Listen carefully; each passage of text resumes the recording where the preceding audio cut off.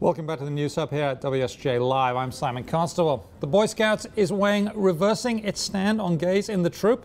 Wall Street Journal's Anna Campoy joins us now from Los Angeles on the phone. Anna, thank you very much for getting up so early on the West Coast.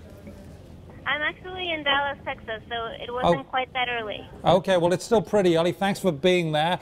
Tell us about the Boy Scouts and what they're doing to change their long-standing ban on gays in the Scouts. The Boy Scouts said yesterday that they are going to discuss a proposal that would put an end on the ban, and it would leave it up to local groups to decide whether they want to accept gay members or not. So it's just still a proposal under discussion, but board members are going to take it up next week, and we'll see what happens with that.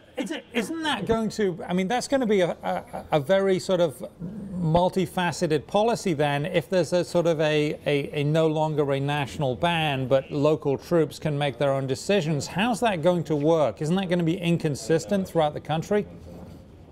Well, at this point, it's unclear how it would work. I mean, if each local group decides its own policy, yes, there are going to be inconsistencies, and I mean, we don't know how they're going to work that out, because if you're a Boy Scout in one place and you're openly gay and a group accepts you, but then if you move someplace else, that might not be the case. That might generate problems. But at this point, those kinds of discussions are premature, because we don't even know if they're going to lift the ban yet. Okay, now also, I mean, if they don't lift the ban, or if there is inconsistency, it would still be a very marked contrast with the Girl Scouts of America, who don't have a ban on Girl Scouts or Girl Scout troop leaders being gay. Yes, that is true. The Girl Scouts have a different policy than the Boy Scouts. So I think that there has been a lot of pressure for the Boy Scouts to change this rule. There have been online petitions. Some of its board members have spoken against it, and so this seems to be a response to that pressure.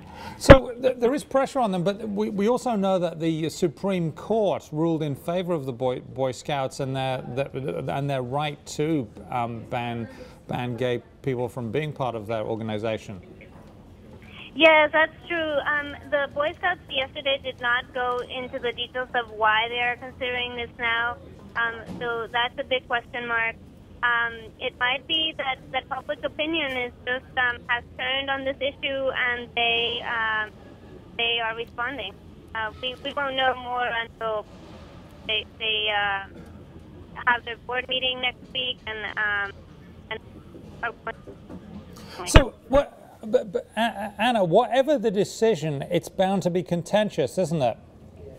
Yes, already some groups are speaking against the proposal. They want the ban to remain. I spoke to a former chairwoman of a local Cub Scouts group, and her children are all grown up now, but she was saying that she thinks the ban is very important to give parents a sense of trust. I mean, some people are just feel uneasy about having their kids belong to an organization where they will be exposed to same-sex attraction. They think that, you know, that shouldn't happen when they're so young. Okay. Well, we'll find out soon enough, won't we, what their decision is. Thank you very much. Anna Campoy of the Wall Street Journal joining us from Dallas. We appreciate your time.